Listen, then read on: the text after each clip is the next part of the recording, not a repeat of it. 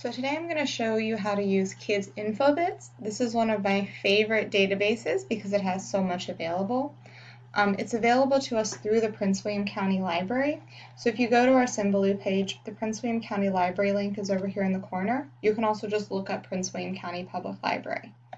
When I go here, you can see I'm under the digital library option, and that'll bring up all of these different databases that you have access to. A lot of them are only available to you if you have a public library card, and right now they're offering them online so you don't have to go in anywhere. So if you're interested in that, then you can contact the public library and get a library card number so you have access to all of these resources.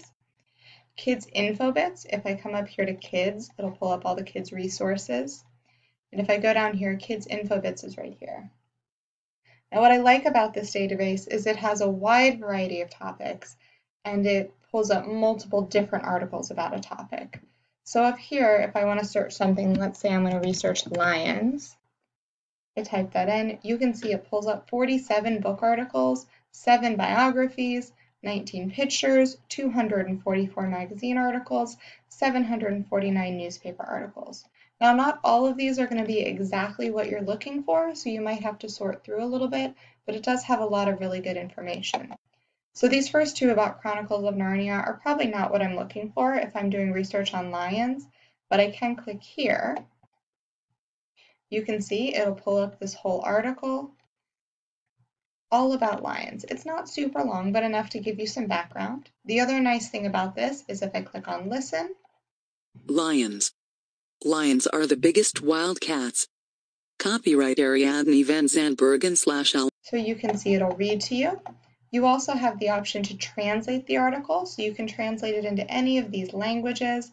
Let's say I want it in Spanish. Now it's not going to read to you in the other languages, but it is available. If I go back. Another nice thing is that if you are logged into your Office 365 account, so up here where it says sign in with Microsoft,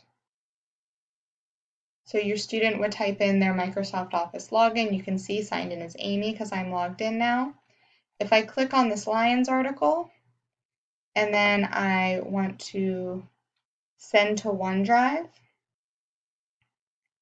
it'll send it right to my OneDrive folder. So then if you want to go back and refer to the article again, you don't have to go searching. You also have the option to highlight. So you can highlight as you read. If I highlight that and then click here, you can see I even picked the highlight color. If I read this, that they can be 8 feet, and I want to remember this, I can click. I can even write a note here. And then at the end, it will compile all your notes in one place. So this is an easy way to do research.